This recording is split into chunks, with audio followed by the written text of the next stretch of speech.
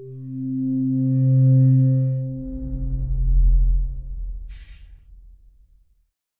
a previous module, we've looked at how to get data out of Cassandra into Spark and from Spark RDDs back into Cassandra through the Spark-Cassandra connector. Here we're going to look at a few optimizations, a few little things you might look at that will make those operations run a little faster. Let's take a look at some straightforward but naive and suboptimal code for counting records from a Cassandra query. Here we do a query on the movies by actor table. We're looking for all Johnny Depp movies released prior to 2015. At the end of that where clause, we've got an RDD containing Cassandra row records. We can call the count action on that RDD and we'll get a count back. Easy enough.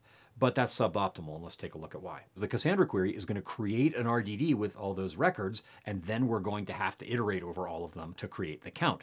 We would rather not move that data around. If we could get the counting to happen in Cassandra, we don't have to serialize all those records, get them out of the Cassandra process into the Spark process. There's a bunch more work to do there that we'd rather avoid. And here is Cassandra count to save the day. It works just like count, except that you call it on an RDD that's generated from a Cassandra query. The counting isn't really done on the RDD. It's going to be done in the Cassandra process by a CQL query that actually does a select count rather than taking all that data out and having Spark do the count in the RDD. The optimized code, as you can see here, is very similar to the original code except that we call Cassandra count, and it's going to run a lot faster. Now, there are some situations where this is inapplicable. Let's look at a couple of examples. Up top, we see a case where we would want to use the regular count because we're doing that filter operation. So we do the query on all movies by actor, but we only want movies whose rating is 6.0 or above.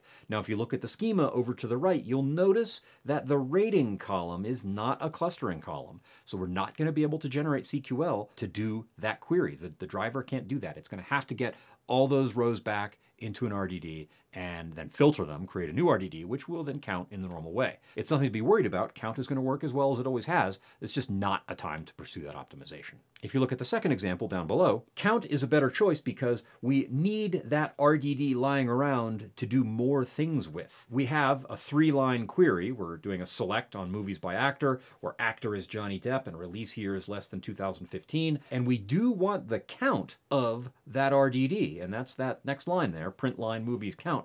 But then we also want to take that and make it into a pair RDD. We want to group those movies by release year and count the movies by year. We're going to do 2 operations on that RDD. So there's no sense doing a Cassandra count and then making the RDD and doing our operation on it that way. We'll just go ahead and not pursue the optimization in that case. In the case where all we're doing is a count on a query, Cassandra count is a great option.